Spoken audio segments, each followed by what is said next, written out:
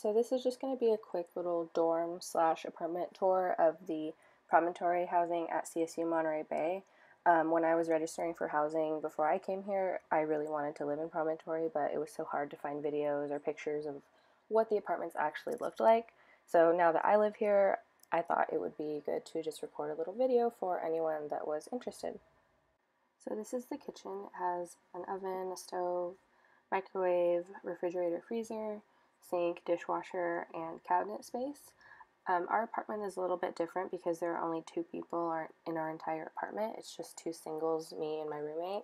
So our kitchen is a little bit smaller than some of the other apartments. I know they have much larger kitchens and a little bit more cabinet space because there are more residents in them. The kitchen comes with a trash can and a recycling bin, but other than that, you're pretty much on your own. This is the closet where the washer and dryer are. The dryer is on the top and the washer is on the bottom.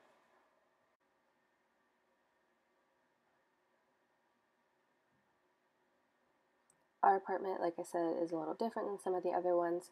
So ours just has a bar, where some of the apartments with more people living in them have a small dining area and an actual dining table. But since there are only two of us, we just have a bar with two stools.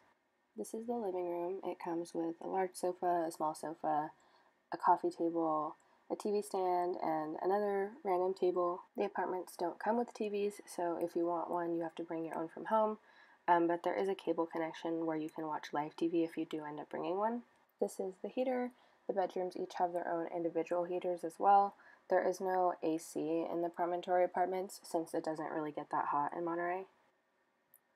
So yeah, this is my roommate's bedroom over here. And next up is my bedroom, which is what we're going to get into right now. So my room is a single. That means there's just one me and one of everything in here. A lot of the doubles, which there are a lot more of in the building, have bunk beds and two of everything that housing provides. Housing provides the bed frame, a mattress. If you want a mattress pad, you have to bring your own. It comes with a night table and also a desk and a small lamp. The desk does have a small ledge underneath it, so I just keep my printer and my books on top of that if you need a little extra space. I have lights everywhere because there's no overhead lighting in the bedrooms in Promontory.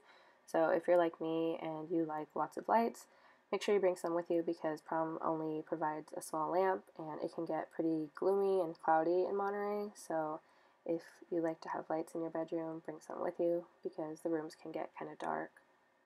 There's no cable connection for TVs inside the actual bedrooms, but if you do want to bring a TV, you can bring like an Apple TV like I do, or a Roku, or like an Amazon Fire Stick because there's Wi-Fi. So if you want to bring a TV for your bedroom, just make sure you bring something like that.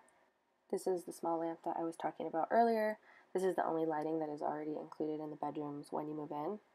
Like I mentioned earlier, there's no air conditioning in this building, so even though it doesn't get that hot here, there definitely are a few warm days, and it can get pretty warm in the apartment, so if you want to bring a fan, I would definitely do that. Some of the bedrooms have a sliding door closet in the actual bedroom itself, but some of the other bedrooms, like mine, have the closet inside the bathroom, so that's what we're going to show right now. The bedrooms that have the sliding door closets in the actual bedrooms have bathrooms that are slightly larger, but if you have the closet inside the bathroom, your bathroom will be a little bit smaller, but your closet is actually quite larger. This is what my bathroom looks like. It's a pretty good size.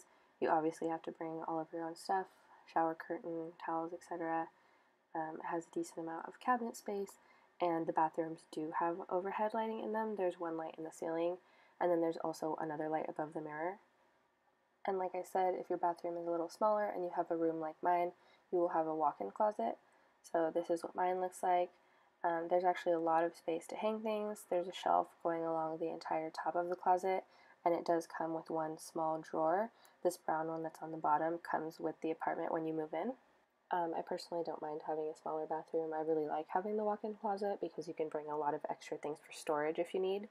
But I guess it just kind of depends on how many things you're planning on bringing with you. So that is the room tour.